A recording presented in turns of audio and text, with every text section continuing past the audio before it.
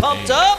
7. There we go. 6, 5, 4, 3, 2, 1. Fight, robots, fight. Kimba's got that deadly offset horizontal bar, and they are getting launched all over the box. You notice that Kimba is just running with no armor. It is all frame and weapon. Wow. And that frame is a nice, juicy target for Underbite to get underneath and rip up into the air. Every single time they catch the side of that frame, they're flinging them far, far up into the ceiling. Underbite is winning each one of these exchanges, just sending Kimba into the sky. That mini-bot from Kimba is dead. Let's see. Oh, and I see a belt. Yeah, that's I believe, Kimba's belt. The weapon on Kimba is down permanently. Underbite's wedge is very low. They've got to be super careful inside this box. Oh, no. Kyle, don't. No.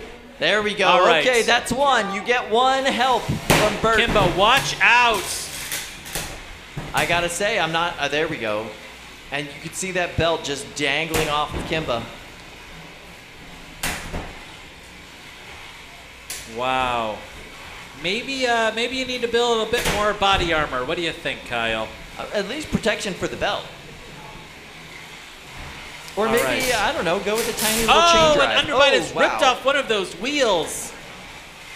Well, that's definitely... Oh, ouch. This seems reminiscent of this builder's last match where it lost one wheel and then the other. Oh, no, Kyle. Underbite is, and they're out of helps. Underbite. They have no helps allowed. Underbite.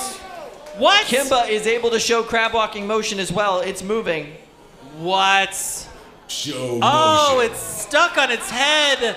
Oh, this is heartbreaking. This is heartbreaking. Absolutely heartbreaking. To absolutely dominate the match for the first half of it, and to go out like this, stuck on your head. And that's a knockout. Wow. Oh, controversial knockout decision, but them's the rules, folks. Kimba